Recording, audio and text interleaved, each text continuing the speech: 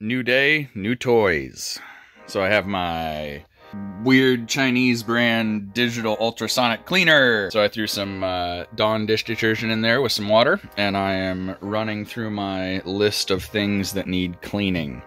Not sure how these are gonna go because they had foam at the bottom. I'm gonna try and pull it off first and then replace it later, but we'll see how that goes. Then it's time to continue with the transmission. So I'm gonna be removing the starter, I believe, as step 12. I don't know what I said I was gonna do first last night, but I rewatched Seabass's video and he does the starter next, so that's what I'm gonna do. Starter is out. Big dangly wire is still there. I might take that off, I might not. There is a bolt where there, and then you have to go down underneath, and there's a bolt on the bottom side of this as well. So this sits up in there like that. So there's one at the top and one at the bottom. And then this all pulls out. You got to take off these wires as well. Sorry, the other one is attached to the other end of that. It's hard to see up there. There it is. You got to take those off and then pull the starter out. Next, I believe is gonna be axles, because I think I've been wrong about this whole thing. I thought I was gonna do more bolts or engine mounts, but in the video I see people doing axles next. So but I don't know, let's see if I can figure out how to take an axle off. I know I have to punch this out and then get it off. I don't know if it holds or if it spins freely, or if I'll have to like put a screwdriver in there and in the rotor and try and stop it, or yeah, I don't know. So we'll see. The first axle nut is off. Man, these things are a pain in the butt, and they're scary because, man, if you don't get that thing popped all the way back out, it'll destroy your threads. I don't know, I don't like it. I don't like it at all. I hate it. I hate everything about it. But I did get, where did I put them? Well, crap, now I don't know where I put them. I got new axle nuts. There they are. Don't fall.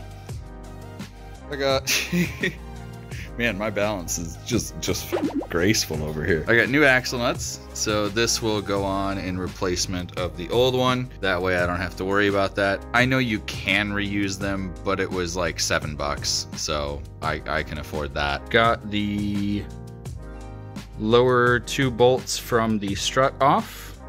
I got the brake caliper off and hung up here by the bolt. Just put the one of the bolts back through with the hole just enough to hang it off the coil. Got the ABS sensor tucked up here as well, nice and safe. And I have the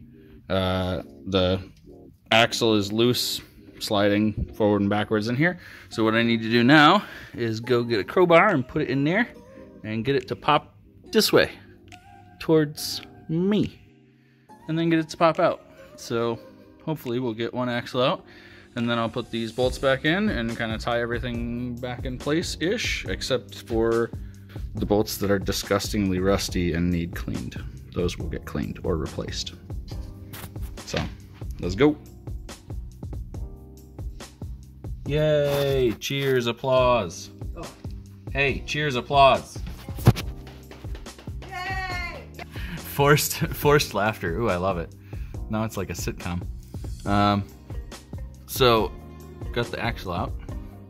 I found that using a crowbar and going in through the sway bar link here into behind where the axle like kind of housing is on the end of it, and then smacking it that way as I yoinked out on the axle is what worked for me. I don't know what works for you guys, but that's what worked for me. So I'm gonna put these bolts back in. I'm gonna rehang the caliper, put this stuff all back the way I found it, ish. and then I'm gonna move on to the next thing. All right, so the next bracket I have to take off is this one here. There is a screw up top there, right there, and there's another screw right there. Once I get those off, I will be able to pull this axle out of back there where it is attached to the engine. And then once I get that out, I'm one step closer to getting this thing dropped. So I think this is like step 14 or something. So yeah.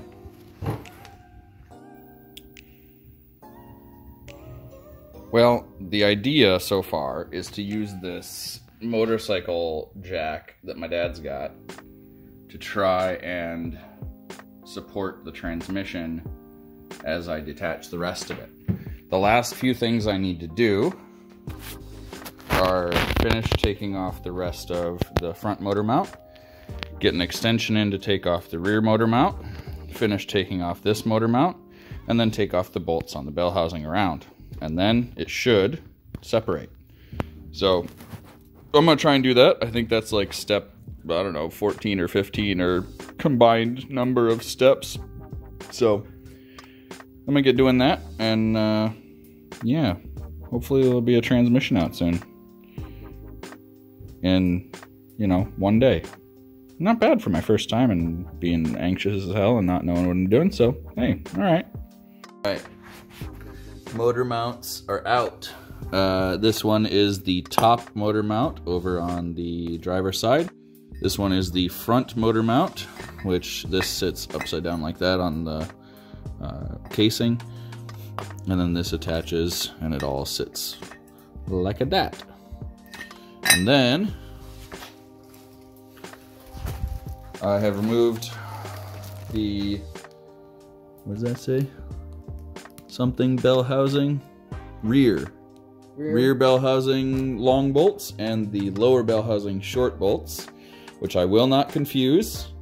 Bag and tag. Then I've got the last two bolts. Let me turn the flash on.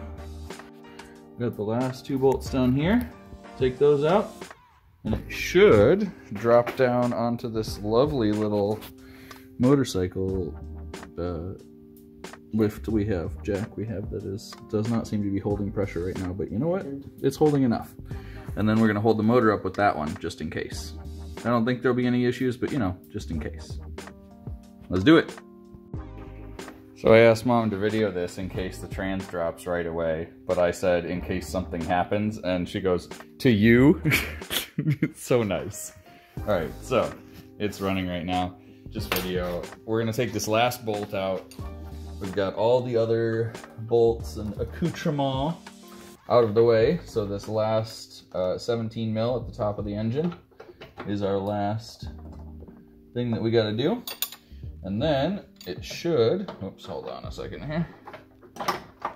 This is annoying and in the way. Bloop. And then the last thing we gotta do would be to lower the transmission down. I don't know if it's gonna take any separating or persuasion or whatever else, but I guess I'm gonna find out.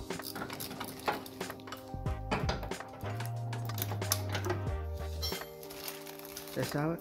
No, that's all right. Let's keep it going. Let's see what happens. It doesn't look like anything. We have the engine supported really well, and we've got the trans supported with this motorcycle lift. So, yeah. Can you turn the flash off on that? Little yellow thing. Yeah, there we go. And then shine it, show in here where my hand is. Yerp. So this is it. The last bolt, and then I don't know what I'm expecting, an explosion, hooray, the like Halo sound from Grunt Birthday Party when you turn the skull on. Good old Halo 3 days. There we go. Last bolt. So theoretically, does that mean it's free floating now? So what now? We've taken everything apart, now what? It didn't come apart. We should check to see if everything, all the bolts are indeed out. They are all out. I've double checked all of them. The only ones I'm not sure is the rear motor mount, but there's not really like, there's nothing I can do other than get that one bolt out from there. So.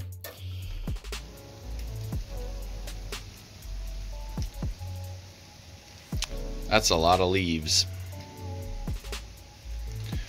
So currently in there is my car with the transmission all the way off except for one bracket, the rear motor mount that's holding it on. But it's raining like a lot and it's gross out. So I don't want to run over there yet. But when I do, we're gonna get that out and then we're gonna put it in the Subaru and drive it to Michigan. Alright guys, I don't know why the hyperlapse stopped filming at some point, but you missed a nice little segment of me wriggling her out like a messed up shaved-headed caterpillar from in between the jack and the jack stand after getting the final motor mount removed. I ended up going underneath and removing, can you grab that last motor mount? The one with the two legs? This one? Yeah. I ended up going underneath and removing this from the bottom. There's a bolt that goes in here, a nut that goes there, and then two nuts that go here in holes. And removing this by lifting up the engine and the transmission, that allowed me to get the transmission actually fully separated because I couldn't get this bracket off. There's another, hold on, let me turn the flash on so you guys can see. Ding. There is another bolt down there at the bottom end of this bracket. I don't know if you can see that. And I couldn't get that off. I could get the two bolts in here off, the one below that flange and the one right there, but I couldn't get the third one off. So to actually get the transmission to move this way and down and out, I had to go underneath and remove the bolts from underneath that motor mount and pull that motor mount up from over top of the steering rack. Which, I mean, I suppose is good because I'm changing the steering rack bushings too, but there is my clutch. All right, so now we're gonna lower the transmission out. Dad's gonna film while I do it, and then we're gonna put it back in the Subaru and drive it over to Monkey Wrench Racing. What do you want me to do? Don't press any switches, just video. I'll just hold it. Gotta break it down to his level. I can do this. Rude. What a horrible son. Okay. You notice I didn't comment on that. Yeah, I know. I'm very, very proud of you. You held your smack talking. All right. So come on over here. Take a look in. What are we looking at? Yeah. So I've got it separated. I've got it sitting on this motorcycle jack, and all I'm gonna do now is I'm gonna lower this away, and then I'm gonna try and roll it out that way underneath this fender well that I've cleared out here. So, ta-da! Let's see how she goes. Okay. After claiming he could, in fact, video, Dad accidentally stopped the video right before I pulled the transmission out from under the car. But no worries. We got the transmission out.